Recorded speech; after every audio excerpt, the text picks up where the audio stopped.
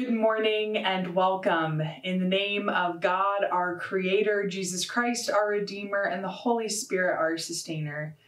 Whether you're joining us in the morning or in the afternoon or the evening or maybe even not on a Sunday, we welcome you and are so glad that you joined us for worship today. The first gospel writers, including the four in our scriptures, shared a lot of the same stories, but told them from very different points of view and trying to say different things about who Jesus is and why he mattered. And today, that has not changed. And here at PCW, we believe that everyone has a story to tell. Not only that, but a story of who Jesus is and why he matters today, right now, and in each of our lives. This only needs to be uncovered or discovered. That is what this new summer worship series is all about. Throughout the month, we will hear from each of your pastors about not only the union in Christ and unity in the church that they experience, as well as what distinctly stands out to them in their faith, what inspires them to give them hope, and empowers them to live into the faith each of us has been baptized into. And it's our hope and our intention to help you to uncover your own perspective, your own voice. A running question for us this next month is, what is good news for you? What are the pieces of scripture that especially give you comfort? What challenges you to live with deeper integrity, grace, and love? We've had the gospel according to Matthew, Mark, Luke, and John. And today, we have the gospel according to Jeremy. And so, friends, what's the gospel according to you? That's our task, and it starts today. Join us. Come set your rule and reign in our hearts again. Increase in us, we pray. Unveil while we're made. Come set our hearts ablaze with hope, like wildfire in our very souls. Holy Spirit, come invade us now. We are your church, and we need your power in us. We seek your kingdom first. We hunger and we thirst. Refuse to waste our lives, for you're our joy and prize. To see the captive hearts release, the hurt, the sick, the poor at peace. We lay down our lives for heaven's cause. We are your church, and we pray revive this earth.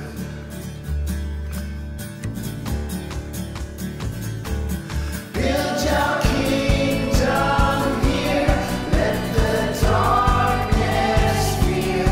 Show your mighty hand, heal our streets and land. Set your church on fire, witness nations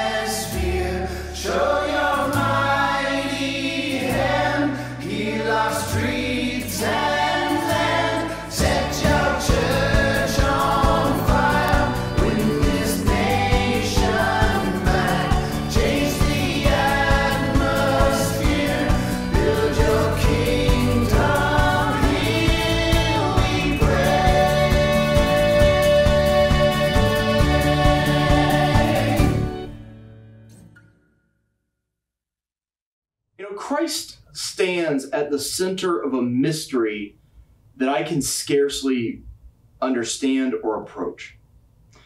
Christ stands at the center of this place in which God's very life seeps into this world. And I recognize no greater authority in my life than the simple, life-altering love that is witnessed there. I recognize no greater authority in my entire life than that simple, life-altering, life-changing, life-transforming love that I witness by the presence of Christ in this world. And I want to start off right off the bat today with a story from Mark's Gospel. And the reason for it is the story that we're going to hear today, at least for me, the Gospel according to Jeremy, is I find the very center of who Jesus is and why he matters in this story. It comes out of Mark's Gospel. It's chapter 4, verses 35 through 41. It's a story of Jesus and the disciples crossing a small sea. And as that takes place, a storm comes up and Jesus quiets it, stills it. Okay. On that day, when evening had come, he said to them, "Let us go across to the other side." And leaving the crowd behind, they took him with them in the boat, just as he was, and other boats were with him. A great gale arose, and the waves beat into the boat so that the boat was already being swamped. But he was in the stern, asleep on a cushion. And they woke him up and said to him, "Teacher, do you not care that we are perishing?" And he woke up and rebuked the wind and said to the sea, "Peace, be still." And then the wind ceased, and there was a dead calm. He said to them, "Why are you afraid? Have you still no faith?" And they were filled with great awe and said to one another, "Who is this then, that even the wind and the sea obey him?" I think that last line bears repeating because I see it in different iterations all around me all the time. All right, so that story ends with the disciples witnessing what had just happened, and they are, we're told, filled with great awe. And they said to one another, "Who then is this, that even the wind and the sea obey him?" You know, these followers have walked with Jesus. They've watched him heal and teach and preach. They've eaten with him. They've goofed off together with Jesus. And yet they don't get it. Christ stands at the very center of a mystery that I scarcely can even approach. And it's because of that I recognize no greater authority in my life than the simple, life-altering love that I witnessed there. You know, I've always been a little wary of people who are so certain that they, quote-unquote, know the will of God. If you feel like you've nailed it down, you know it, and you've got it, you've buried it, all you got to do is live your life a certain way because you know the will of God, it might be a sign that you're missing some of the mystery, some of the wonder of God's life in this world. It usually turns out that people that are that certain end up dressing up their own opinions with holy garb. And they're doing it for their own purposes. They're taking this religious meaning, this religious talk, and repurposing it for their own point of view. And I can still remember this kid from high school back in Texas. His name was Chris, and back then we were actually pretty good buddies.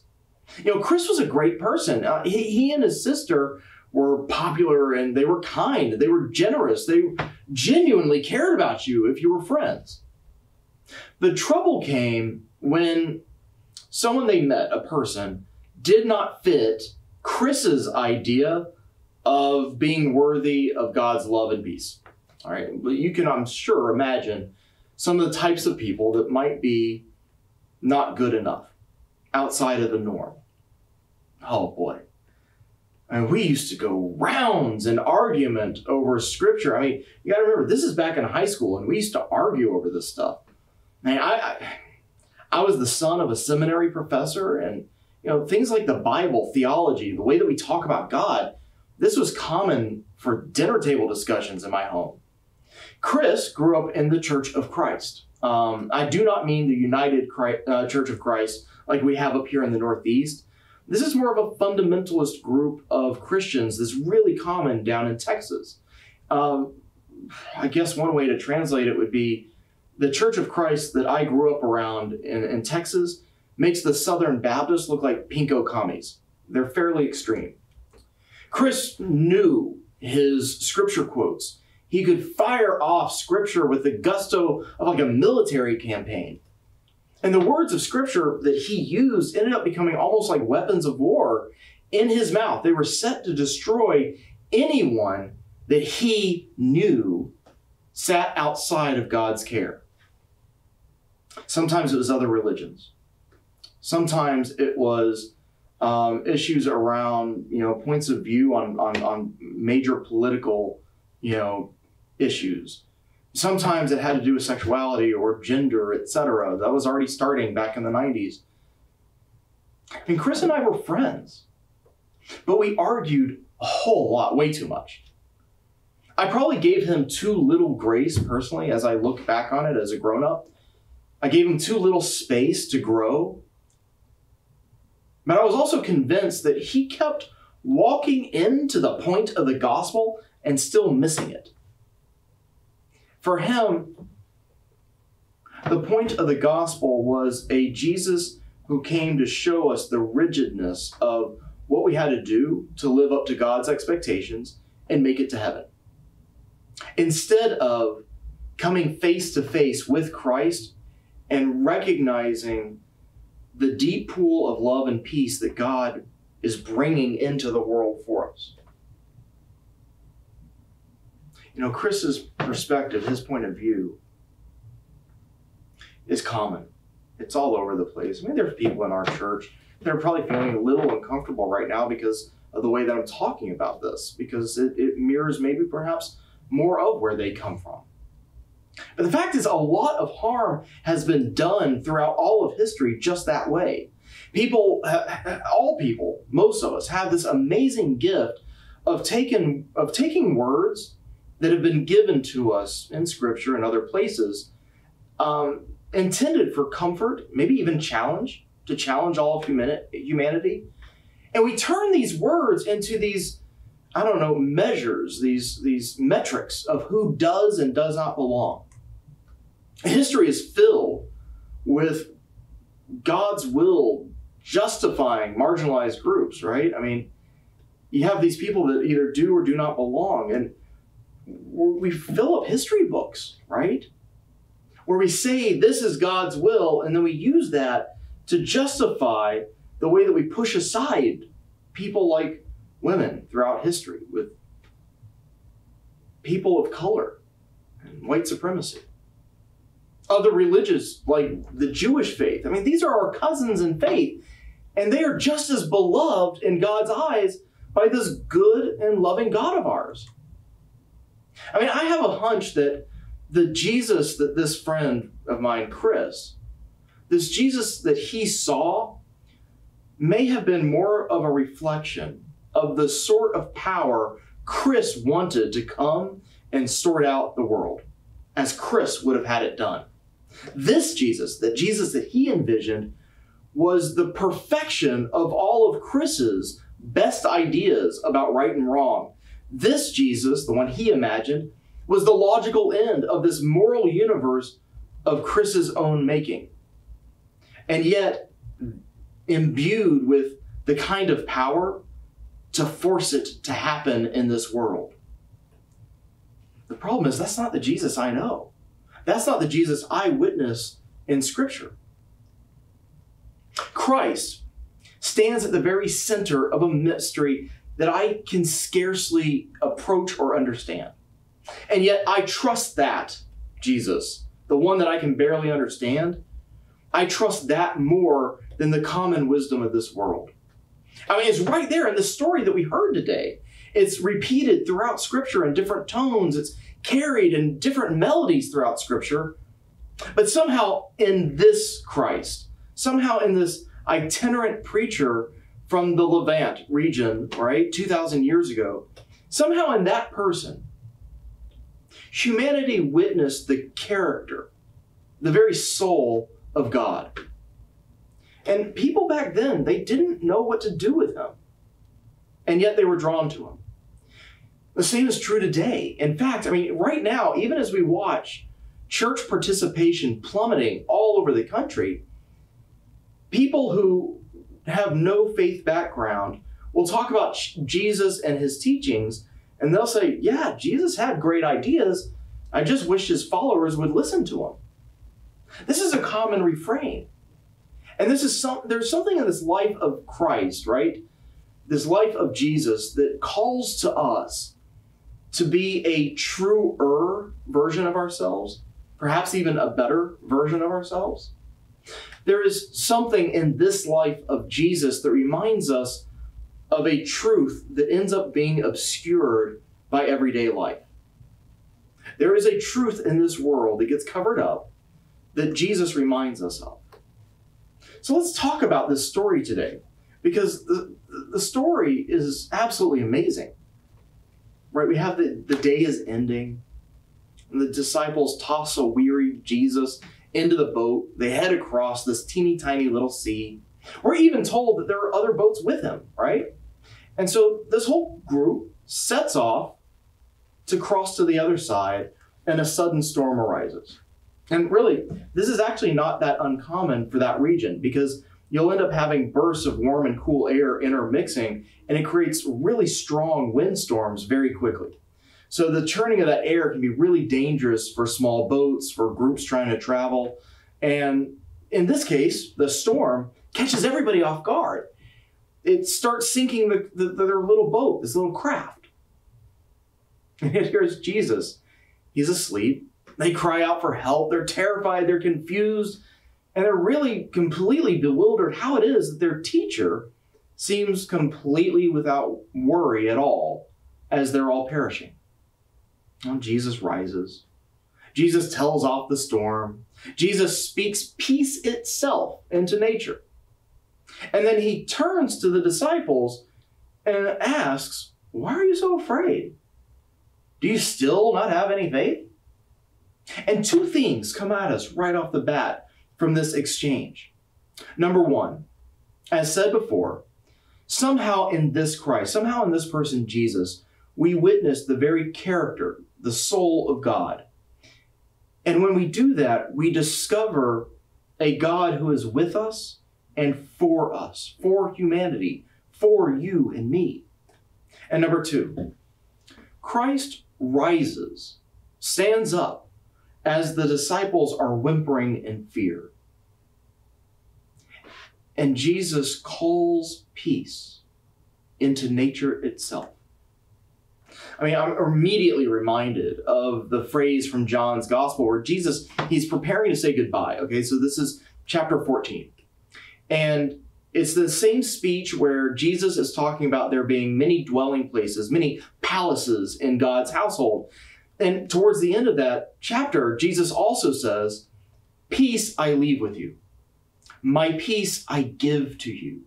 I do not give to you the way the world gives. So here we have it. God is with us and for us. Somehow that comes true in Jesus. God also has power that we completely do not understand. And the same power that quiets the storm is the exact same power of peace that Jesus is offering to us. It's this peace that surpasses understanding. A peace that moves us beyond problems instead of simply removing them. The way that our world typically, or at least the common wisdom of our world, but the way that our world works is that if a problem comes along, you must whip it. You must remove it. You must make it an X problem. If we make a mistake, we must erase the mistake. If we have a pest in the garden, we eliminate the pest. If there is a group of undesirable people, well, we know history. If we come to an impasse, there must be a winner and there must be a loser. If there is to be success, there must be a winner or a loser.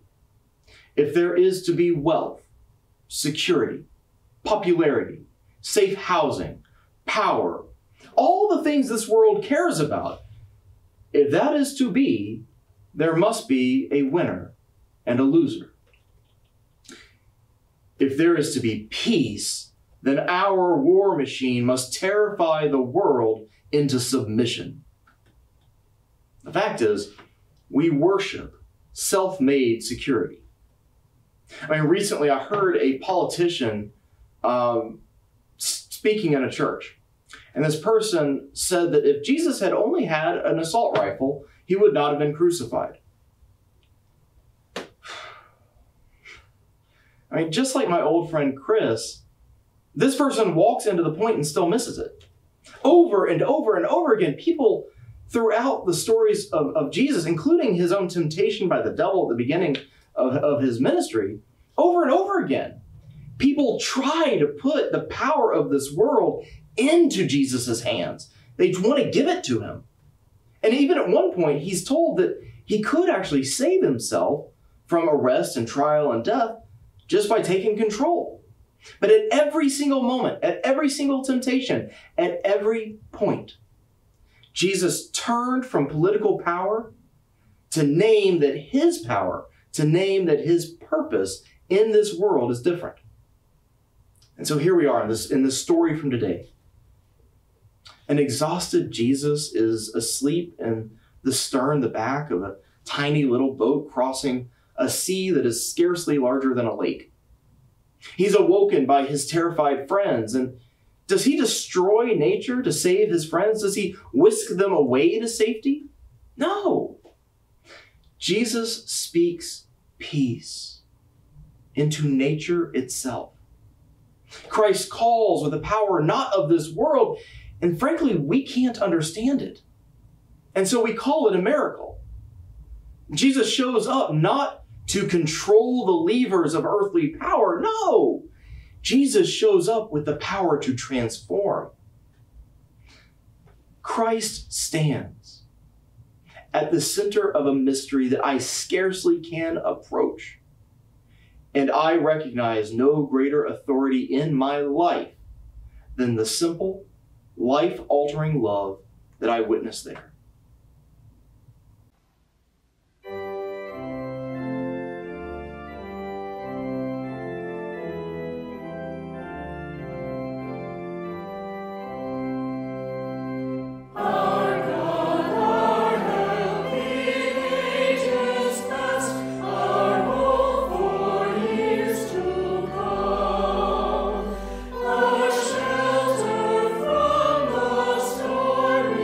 Blessed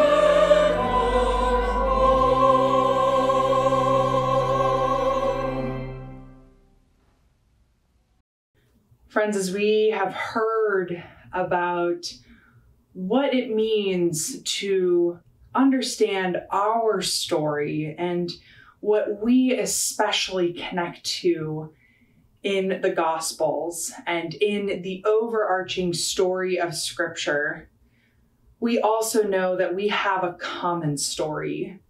We have a story that is right here at the table, where everyone is welcome, where everyone who thinks differently is connecting to something that is distinct from you, or who looks, acts, believes, loves differently than you. They're welcome here at this table from this common loaf and this common cup. And so at this time, if you have not gathered your own communion elements, take a moment to pause and go ahead and get those crackers, that bread, that especially good source of communion for you, as well as wine, grape juice, something that would remind you of God's love for you. And so then when we come back, we can remember that, friends, this is not my table. This is not the Presbyterian Church in Westfield's table. This isn't even the Presbyterian Church's table. This is God's table. And because so, absolutely everyone is welcome to it. We hear now from our liturgy, "The Lord be with you, and also with you. Lift up your hearts. We lift them up to the Lord. Let us give thanks to the Lord our God. It is right to give our thanks and praise." Pray with me.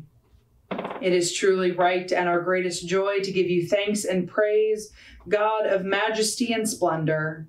By your power, you created all that is, making a universe out of chaos and ruling over all things in love. Throughout the ages, you called your people to love and serve you, and to be your light among the nations. When we failed you, you did not fail us, and sent prophets to call us back to your ways. We praise you. In the fullness of time, you revealed your love by sending your Son, Jesus, to be the light of the world. He came to heal our brokenness and to set before us the ways of injustice and peace.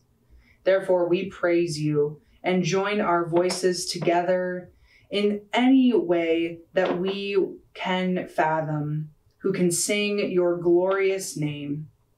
And Lord, we come to you also, lifting up our prayers for those who we love, our friends, our family, our neighbors, our church community and family.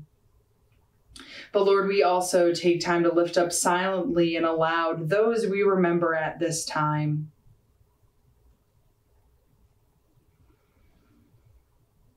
Lord, you know what is on our heart and in our mind. All of the people known and unknown to us who are suffering, hurting, grieving, struggling, in pain. But we also remember those who are rejoicing, full of life, and who are good people. Lord, by your Spirit, grant what we ask. Illumine our hearts, O God, with the radiance of Christ's presence, that our lives may show forth his love in this weary world. Send us to befriend the lost, to serve the poor, to reconcile our enemies, and to love our neighbors. Keep us faithful in your service until Christ comes in final victory, and we shall feast with all your saints in the joy of your eternal realm. Remembering your gracious acts in Jesus Christ, we take from your creation this common bread and the fruit of the vine, and joyfully celebrate his dying and rising as we await the day of his coming. But until then, we remember on the night in which Jesus was betrayed, he was gathered with his friends, with his beloved. And he took bread and he broke it, saying, "Take, Eat. This is my body. As often as you eat of it, do so in remembrance of me. And in the same manner, Christ took the cup, blessed it, saying, this cup is the new covenant, the New Testament, new promise in my blood. As often as you drink of it, do so in remembrance of me.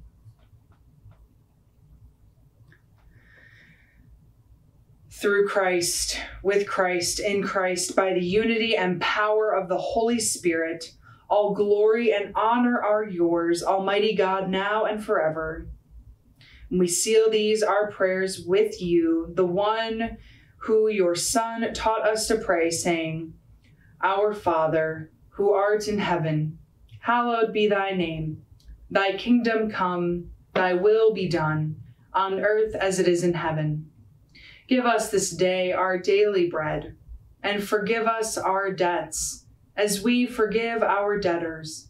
And lead us not into temptation, but deliver us from evil. For thine is the kingdom, the power, and the glory forever. Amen. The bread which we break is the body of Christ for us. And the cup of blessing we bless is the blessing and blood of Jesus Christ. These are the gifts of God for each of you, for each of us, the people of God. And so come, for all things are now ready. The body of Christ, broken for you.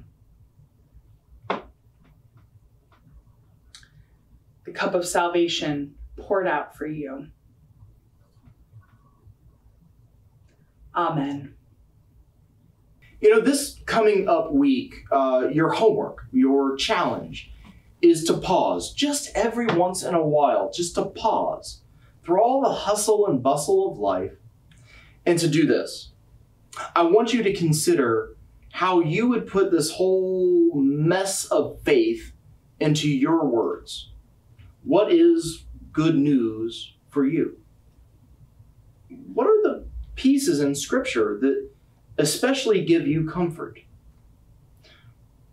What challenges you, okay? What challenges you to live with deeper integrity, with deeper grace, and with deeper love?